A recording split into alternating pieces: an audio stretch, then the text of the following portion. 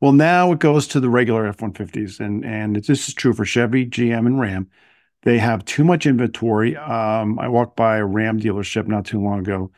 Tons, too many trucks to count. Many of them kind of loaded. So, guys, what does this mean? Well, I was at the Ford dealership this past week because my Mustang Bullet had a recall on the software, where if you backed up in certain situations, it would just shut down basically the computer for the car. So I went in. They had a $94,000 Lightning sitting on the lot. They had just gotten delivery of a top of the line F-250 Platinum that day, a new Mustang GT as well. And then they had a bunch of F-150s on the lot. They had or Broncos on the lot. Did not see any of the Mustang Mach-E's Hmm. and a shit ton of Explorers.